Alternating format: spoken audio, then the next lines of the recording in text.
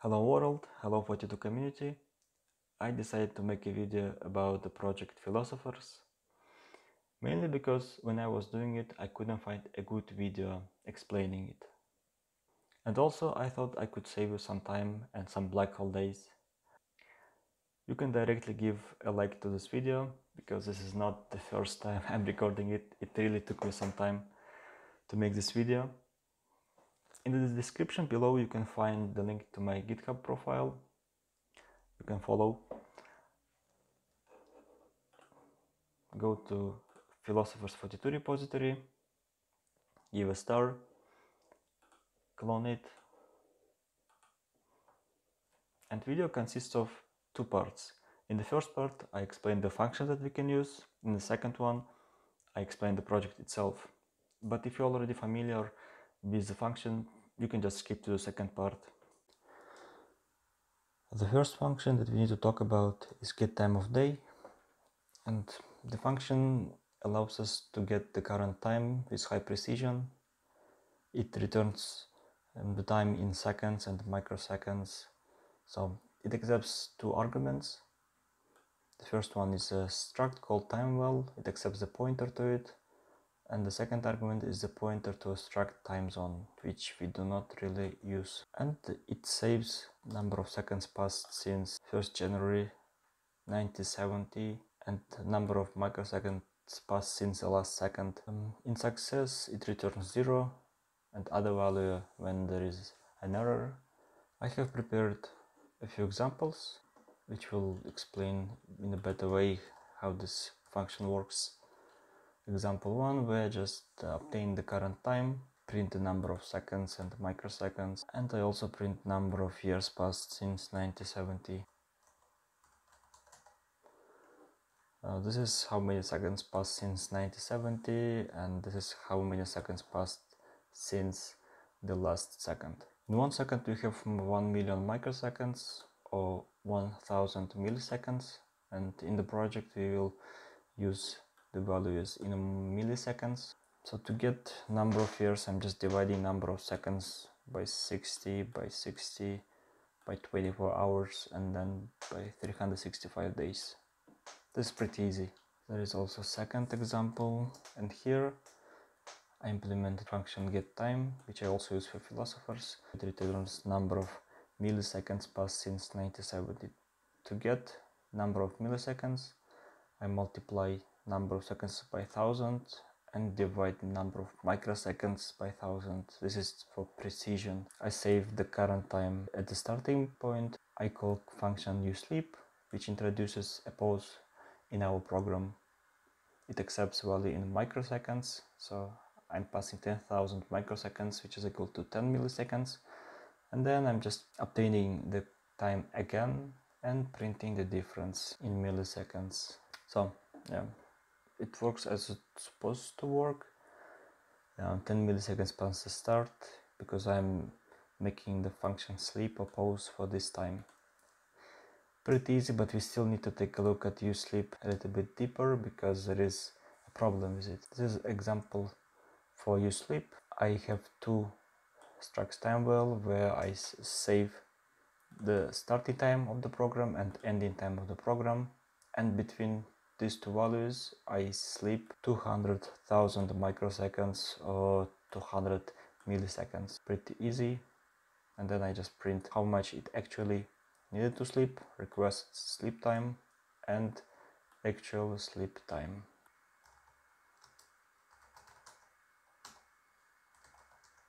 As you can see, it's not precise. Even though we requested it to sleep 200,000 microseconds, it slept with a little bit difference. This is because useSleep is not precise and it always differs, and it's never precise. So for the project, for Philosophers, you will need to write your own useSleep function, which will be more precise than this one. Now let's talk about threads, because it's a new concept in the project, which we never used before. So thread is a separate flow that executes tasks concurrently. In simple words, for example, If you want to play a game while your laptop is downloading a movie, it is possible thanks to multi-cores on our laptops, which can manage multiple tasks in one time.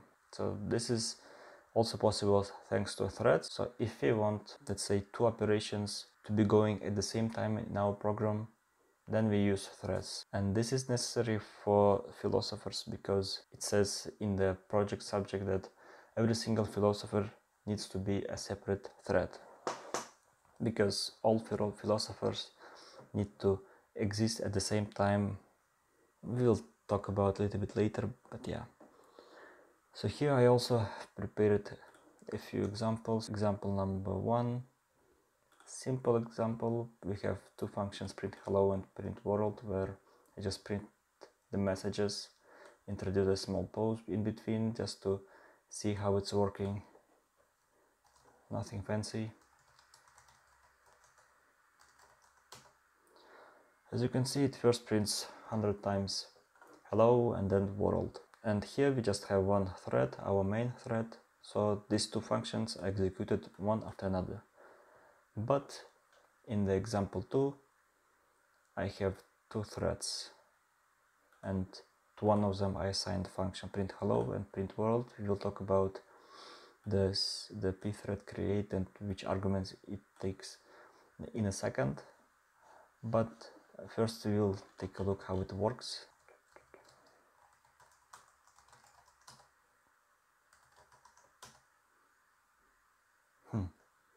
So as you can see, now these 2 threads are working at the same time, and because I assigned to one of them print hello and to another one print world, the printing is mixed up, right? Sometimes they print one after another, sometimes it prints twice. This is because threads do not work at the same speed. Sometimes one of them works faster, sometimes another one is faster. So yeah. Now let's talk about pthread create. So there is a pthread t struct. It's a built-in struct which comes with this header pthread create, which accepts 4 arguments. The first one is a pointer to our pthread t. The second one is the attributes that we can use for the function, but for philosophers we do not use and we cannot use them. Third one is the function that we want to assign to the thread. And the last one, if we want to pass any arguments to the function, we will use this one, but this time I'm not passing anything, so it's null. And the function that we want to pass to pthread create needs to be this way. So it needs to return void pointer, and it needs to take void pointer as well, which later on we can cast for something else. I will show in a second. After pthread create, we have already 2 threads running at the same time, our main thread and 2 threads that we have created here. After we have created 2 threads, we have 2 options. Either we need to join them back to the main thread, or we need to detach them. And if you want to join the threads, the main thread needs to wait until these 2 threads finish, and only afterwards our main thread can finish. But when it comes to pthread detach, this is another function that we can use. The main thread doesn't have to wait, so it depends on you which one you want to use, but I personally use this one because in the end we need to free all the values that we have malloced. And pthread join accepts pthread t variable. If we want, we can also save the return value from the function that we have attached to the thread. So in our case, I'm just returning null, so I do not have to save it, but we can if we want. Example 3 will be more interesting. Here I'm allocating an integer, assigning 0 to it. I'm creating 2 threads, join them, and I'm printing the value of our integer later on, once I have joined both threads. And as you can see, this time I'm passing our integer to the function routine, and I'm attaching the same function to both threads. This is a function. As I said, it needs to look like this, and inside of the function we can cast our void pointer type to any type that we want. And what I'm doing in this routine function is I'm just getting the value, incrementing it some number of times. Let's make it smaller, 100 times, and this is basically it. So because I'm attaching the same function to both threads, in the end our integer should be 200.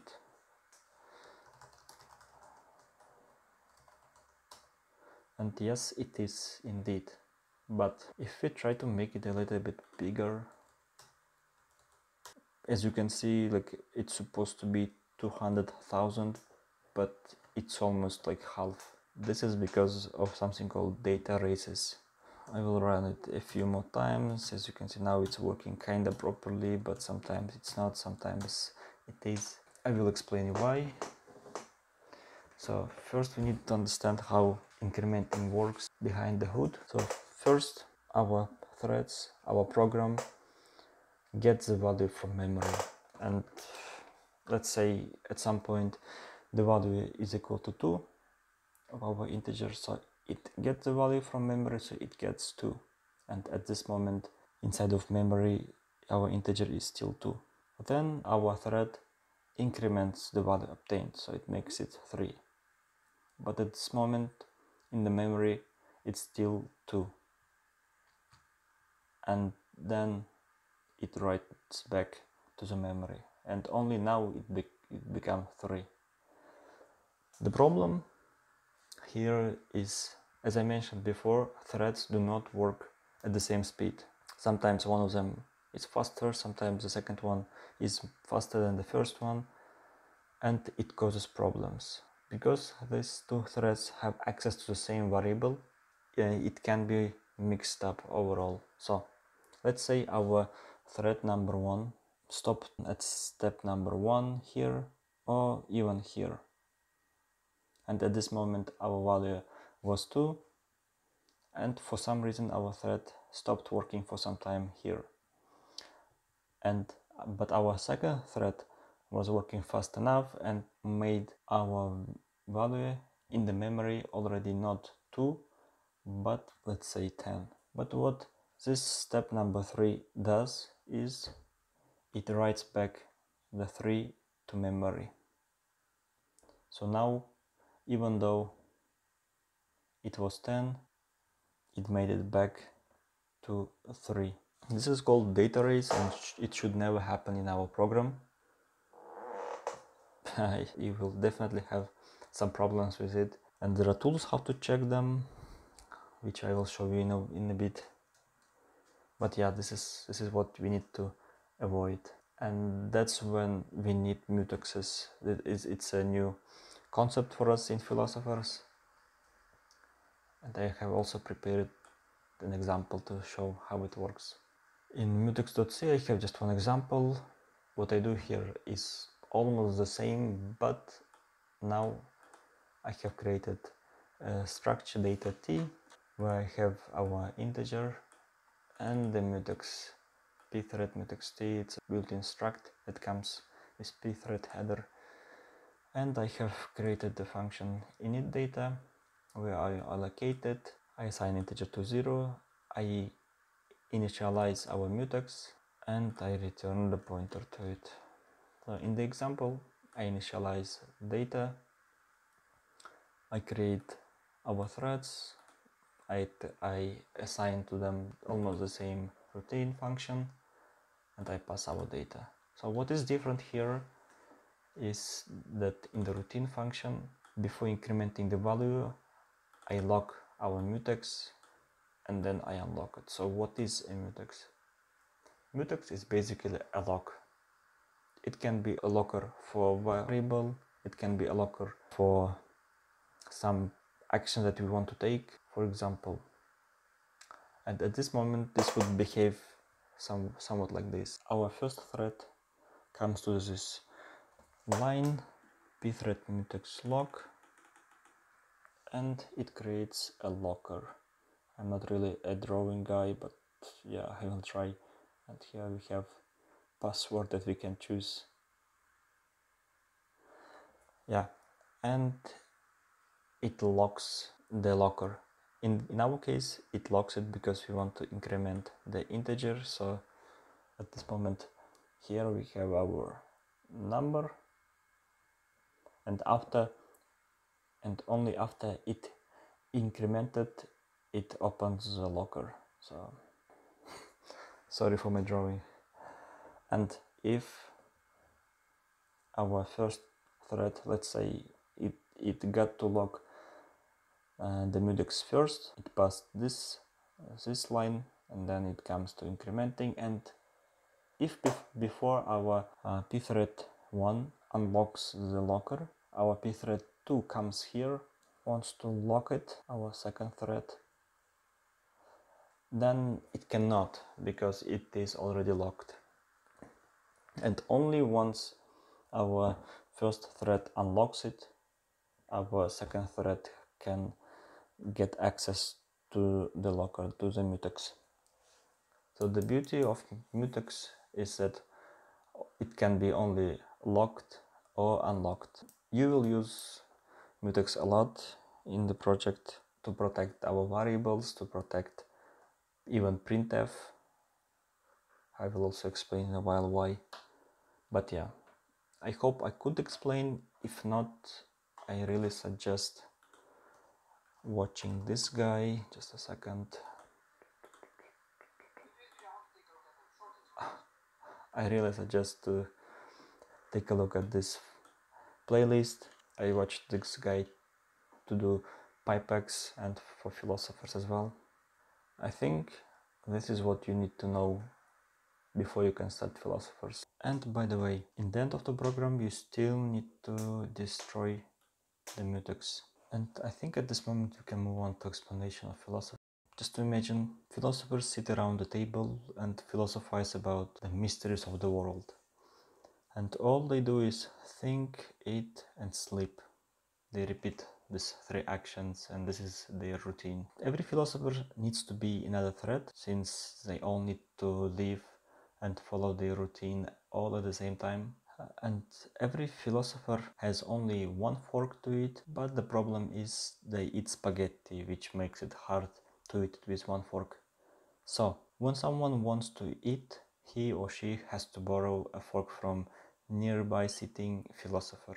And you can already see, okay, so they're going to share one fork, so this is going to be the shared variable, and you will need a mutex for it. For a philosopher to eat, philosopher needs two forks, and obviously when one philosopher is eating, the nearby sitting philosopher needs to wait until his fork is available for him to start eating. And if the fork is returned too late, philosopher gets hungry and he dies. And what's the concept of the project? So the idea of the project is, if given enough time to eat, sleep and time to die, the philosophers need to exist without problems, without dying, so they should avoid dying. And what actually means enough time? So there are two cases which I will talk about. The first one is when we have even number of philosophers, and second one when we have odd number of philosophers. But before that, it's probably a good idea to run philo and show how it works. Philo, we will have number of philosophers, time to die, I'm making it 410, time to eat and time to sleep. And the last argument is optional. It's the number of meals they need to have before they could finish their routine. So let's make it like 5. And if I run, you should see how it works. So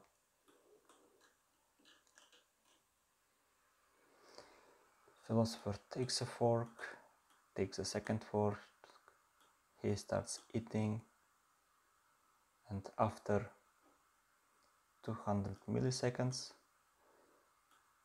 he starts sleeping. So these are the values in milliseconds. To obtain these ones, right at the start of the program, before I execute all the threads, all the philosophers, I need to save the current time of the program. So it's going to be the start time of the program. and then whenever I want to print some timestamp, I obtain the current time again and I subtract it from the starting time of the program. This is how I obtain these values. As you can see, they are working properly. After they have eaten 5 times each, the simulation stops. There is actually a very useful website I will show you. If you search for Philosopher Visualizer 42, you will find this website. I just copied the printings, generate, and it just shows how they eat, how they sleep, the timestamps. And the thing is, philosopher number 1 and 2 should never eat at the same time, because they share a fork in between, and when one is eating, the second one needs to wait. And there is also thinking time, but it's very tiny, because in the program we only have time to die, time to eat, and time to sleep. And now let's go back to the question, what does it actually mean, enough time? So when we have even number of philosophers, time to die needs to be time to eat plus time to sleep plus, let's say, 10 milliseconds, but it depends on how many threads, how many philosophers you have, because if you have, let's say, already 50 or 100 threads working at the same time, it's going to get really hard for your laptop to handle it, and it's going to get really slow. So it can differ. This 10 it can be 50, 100, 200. But when it comes to odd number of philosophers, it's going to be different. Time to die needs to be at least twice time to eat plus time to sleep plus a little bit of time. And you are probably wondering why. So I will explain you in this example. If we have 5 number of philosophers, only 2 of them can be eating at the same time. I will give numbers to each of them. Number 1, 2, 3, 4, and 5.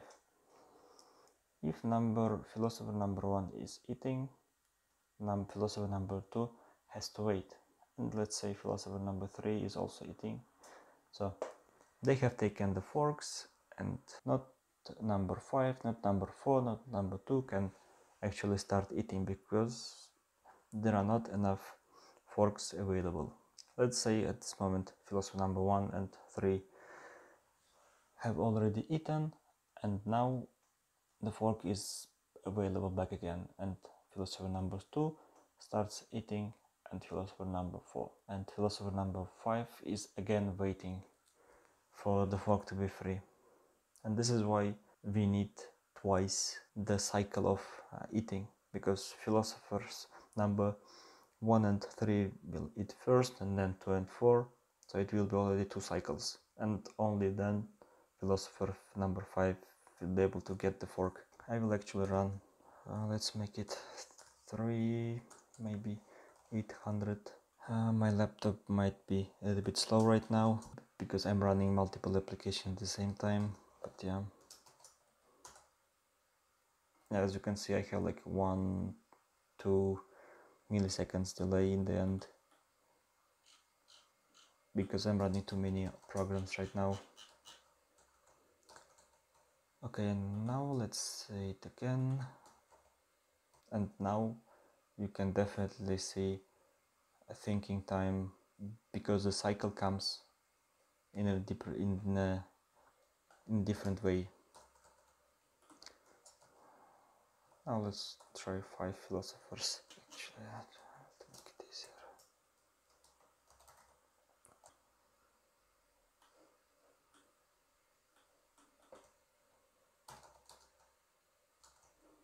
So philosopher number 1 and 2 can never be eating at the same time, because they share a fork and the same with the rest.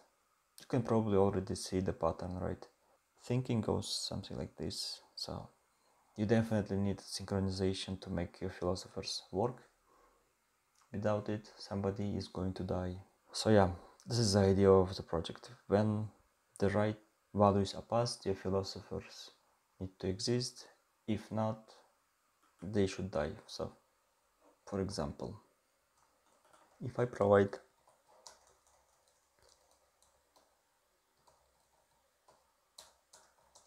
let's say for philosophers, and at this time I want to provide 390, and definitely somebody is going to die, because time to die is less than the sum of time to eat and time to sleep.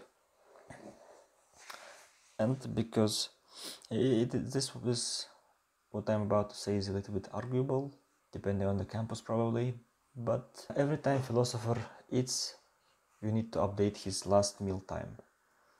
And in my campus, people say that you need to update the last meal time as soon as philosopher takes both forks. So before the philosopher falls into sleep, you need to already update the last meal time at this moment. So this is how I implemented it. So already did 391 philosopher died, and this is normal because I'm providing the less number of milliseconds to die. So I think now I will talk about synchronization, because this is what is going to save you a lot of time. Personally, I have tried 2 ways to synchronize them, but there is also a third one which I saw some people using. So the first one is you need to make half of philosophers sleep at the start of the program. In my case, I'm making odd philosophers sleep at the beginning of my program. They are going to sleep time to eat divided by 2, just to make sure that the first half of philosophers got the forks.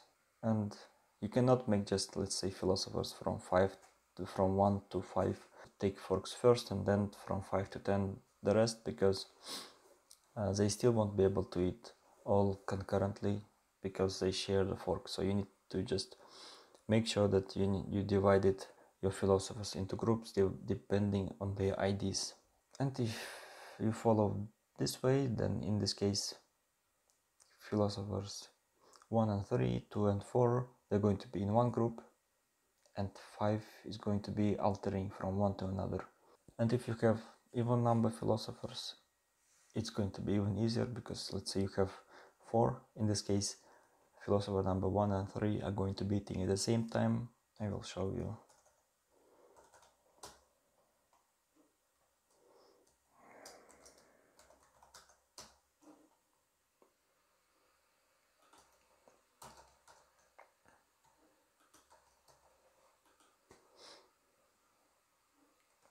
So yeah, and the second way to synchronize them is to make half of philosophers start taking from right fork, and the rest philosophers are going to start taking the forks from left side. This will make sure that you will not end up with something called deadlock. Deadlock is when mutuxes are locked and threads are waiting for them to be available, but they will never be available. So deadlock happens when 2 or more threads are waiting for each other to release the lock or take action, but none of them can move forward. It's kind of a standstill in the program's execution, where everything is frozen because each philosopher or thread is waiting for something from another thread. It will never be fulfilled. I will show you an example. So if we do not synchronize them in some way, then something like this can happen. Let's say they all start taking from the right fork and we do not synchronize them. In this case, philosopher, all of them have taken by one fork. Now everybody wants to take the second fork, but they will be waiting for it because it's already busy. For example, philosopher number 5 is waiting for left fork to be free again, but philosopher number 1 will never actually put it back, because philosopher number 1 is also waiting for philosopher number 2 to release the mutex or fork. And this is how it works with every single philosopher. And this is called something called deadlock, and you should avoid it. And if you actually use one of these methods, you should be fine. And the last one, third way to synchronize them, is to all philosophers take from right fork except for last one. So philosophers number 1 to 3 and 4 will start taking from right, and philosopher number 5 will take from left. I have seen some people implementing it this way, but I didn't use this method. What you should also know is how you are going to check for philosophers' death.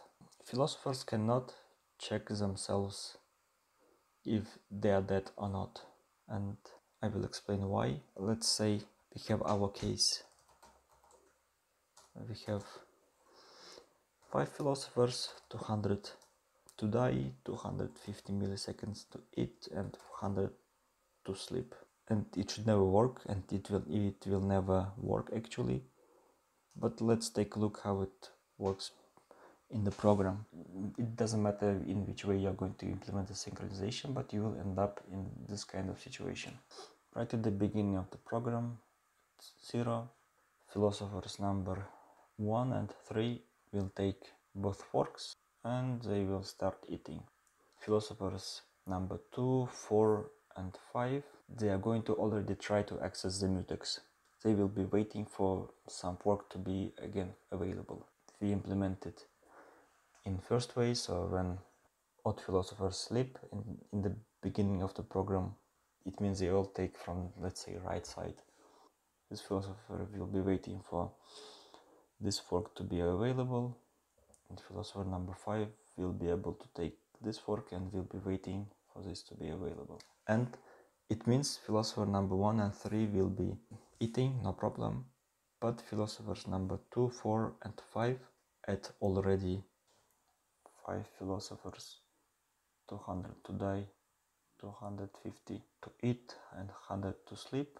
So, and in the beginning of the program we make them sleep, let's say half of eating time. It means at 125 philosophers number 2, 4 and 5 will already try to access the mutex, the fork. They will be, so to say, in a queue, and when they are waiting for the mutex to be available again, they won't be able to do anything else, and this is the problem. So they will be already stuck. They won't be able to check if they are already dead or not, because they are already busy with another action. And this is why we need another thread which is going to check them if somebody died or not. So this will look something like this. So main thread will execute all the threads, and there should be at least one more thread, or the main thread can actually check them as well, but it doesn't matter. When the philosophers are following their routine, one thread should be constantly checking if somebody died. So every philosopher has his variable last time. So this pink thread is going to access every single philosopher and check, okay, when did he last time eat? If somebody dies, then this thread needs to go to every single philosopher thread and let them know, like, hey, you need to stop because somebody died. Because once one philosopher dies, the simulation needs to stop. I made it in a way that I have 2 more threads checking, and one of them is going to check if somebody died, and the second one is going to check if everybody is full, and this is going to be executed only if we have this option. If we don't have it, I won't have the second thread for monitoring if everybody is full, because philosophers shouldn't be able to communicate with each other. I made it this way. Once somebody dies, then thread that's monitoring them are going to go through every single philosopher's tract and then switch the flag inside of every single philosopher to say that, okay, you need to stop. I saw some people implement it in a way that once the philosopher dies or once everybody is full, then the philosopher goes out and say, hey, I'm dead or I'm full, and other philosophers will check for that flag in the main struct and then stop depending on the flag, which is not really correct way as far as I'm concerned.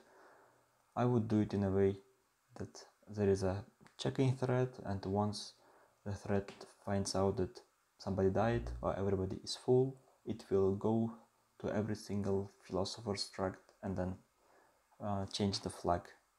So every single philosopher is going to have a flag, his own flag.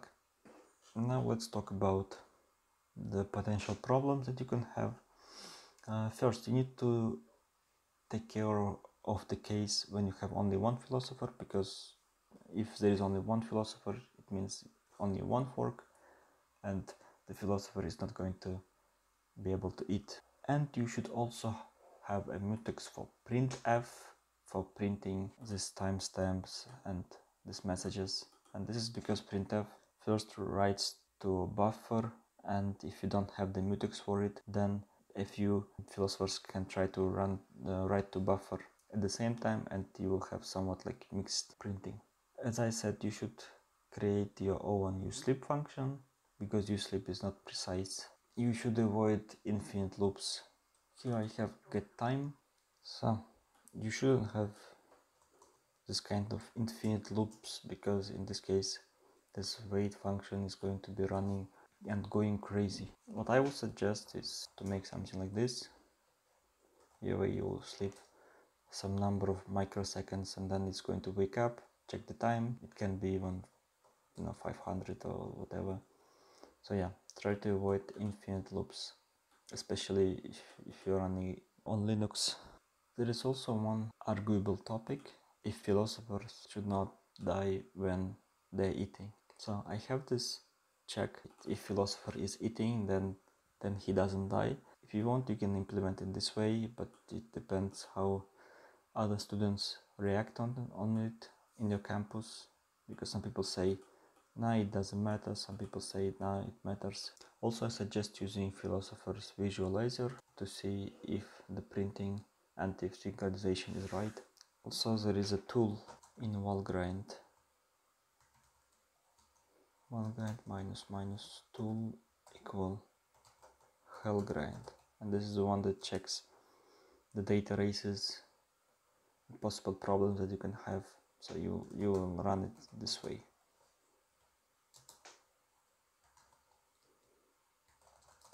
Or you can also add two flags in your make file, this flag, and you should be fine. And there is something that's going to make your life a lot more easier, and this is setters and getters. In my code, I don't want to have pthread mutex log and unlog in everywhere. That's why I have created the getters and setters.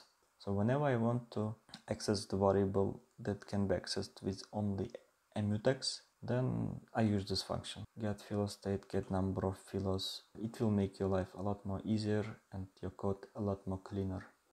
I hope I could help and explain. If so, give this video a like, leave comments. You can just hit me on Slack if you want, and see you.